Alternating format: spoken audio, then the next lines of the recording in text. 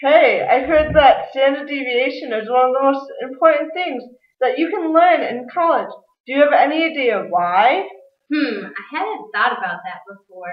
Isn't standard deviation a measure of variability? Yeah, the standard deviation is one way of describing how much variability there is in a sample of data. More precisely, it is the average distance of all the data points away from the center of the sample. The center of the sample? Yeah, you need to know the mean or average of the sample first, because that is in the center of your sample. Then you can figure out how spread out the other data points are.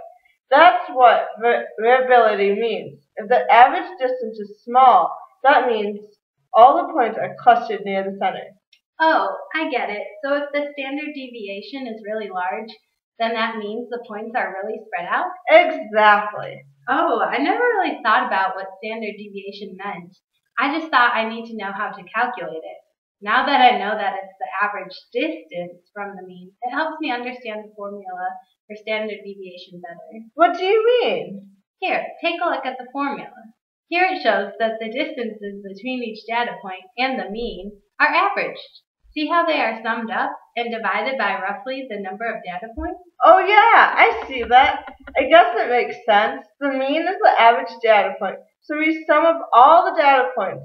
But the standard deviation is the average distance, so we sum up all the distances. But wait, it doesn't look exactly like you are dividing by the number of data points. It looks like you are subtracting one from it. Why do we do that? Well, that's sort of a long story. This all goes back to the difference between a population and a sample.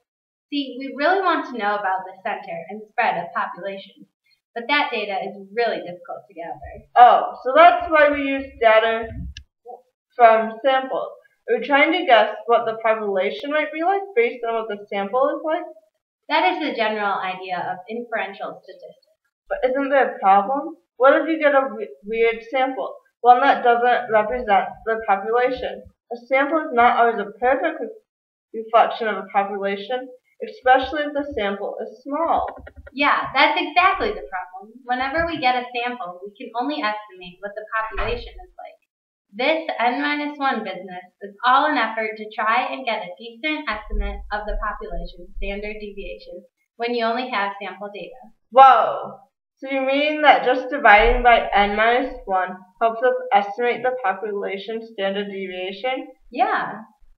That's amazing! How is that possible? Basically, dividing N-1 gives you a slightly bigger standard deviation than if you just divided by N. Yeah? So what? Why do you want a slightly bigger standard deviation? Well, the standard deviation computed from a sample tends to be smaller than the standard deviation of a population. Whoa, really? Always smaller? Yeah, you can even make up a population, take samples, and try it yourself. The only exception is when the sample mean happens to be the same as the population mean. You see, we're always trying to calculate the average distance from the population mean. That's the true center of the population data. Unfortunately, we don't know that number either. So the standard deviation we calculate from the sample mean is too small, eh? So we want to make it slightly larger. Yeah, so we divide the sum of squared deviations by a slightly smaller number to make the estimated variance slightly larger. And standard deviation is just the square root of the variance, right? So since the variance is slightly larger, so is the standard deviation. Yeah, with this corrected estimate, the standard deviation is closer to the true population standard deviation. It's not that you magically guessed the population standard deviation, but you did correct your estimate for being systematically too small. Oh, so it's sort of like when you are shooting a gun and you're always off to the left. If you aim a little more to the right, you're more likely to be correct. You won't necessarily hit the target, but you corrected for your systematic error. Yeah, that's the idea. So if I know the population's mean and standard deviation, I don't need to divide by N-1? Yeah, but in most situations with real data, you don't know the population parameters.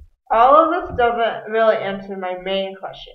What is the point of even knowing the standard deviation? Well, I guess I can see that it's nice to know the mean, because it is a good representative of the data set. It's a 1-point best prediction of an individual score. But sometimes just knowing the mean isn't good enough. Yeah, that's true. Just because a class average score is 85% doesn't mean that a lot of people got B's. After all, if the scores are spread out a lot, then maybe a bunch of people got A's and a bunch of people got C's. But if the scores are all bunched together, then it means that a lot of people in the class got B's. I guess it's pretty useful to know the variability of a set of data in addition to knowing the average score. Standard deviation is the most widely used measure of variability in data, and it's often reported in the news or in polls. Oh, really? I didn't realize that. I guess if I want to really understand data in the real world, standard deviation can help out. I hope I remember all of this even after the test so that I can use it in my life.